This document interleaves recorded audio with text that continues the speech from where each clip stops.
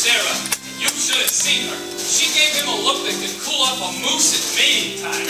Hey, just so he don't take the doll to a vet. Havana, he could not take this doll to New Road Show. Say, where's Nathan? He ought to be lining up the game. I don't know. He's probably trying to talk to Adelaide. She's mad at him again. That Miss Adelaide, she is always taking his mind off of honest work. It's too bad that a smart businessman like Nathan Detroit has got to go and fall in love with his own fiancée. Benny, that is his weakness. And we should be tolerant, for I'm told it's a worldwide weakness. Look! What's playing at the Roxy? I'll tell you what's playing at the Roxy. A story about a Minnesota man so in love with a Mississippi girl that he sacrifices everything and moves all the way to Biloxi. That's what's playing at the Roxy. What's in the Daily News? I'll tell you what's in the Daily News. A story about a guy who bought his wife a small poopy with what otherwise would have been his union dues. That's what's in the Daily News. What's happening all over? I'll tell you what's happening all over. Guy sitting at home in front of a television set who once used to be something of a rover. That's what's happening all over. Love is the thing that has licked him, and it looks like Nathan's just another victim. Yes, sir. When you see a guy reach for stars in the sky, you can bet that he's doing it for some dough.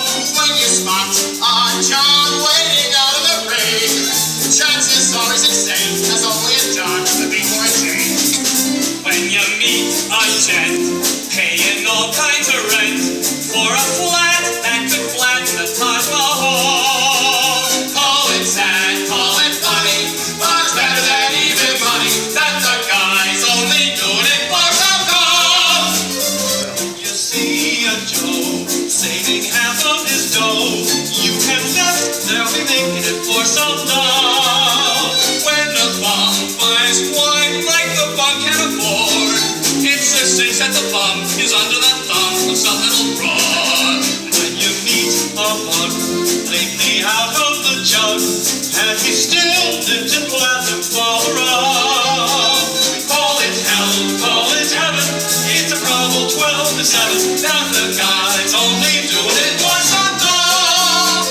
When you see a sport and his cash has run short, make a bet that he's packing it with some dough. When a guy wears tails with the front gleaming white, who the hell do you think he's tickling pink on Saturday night?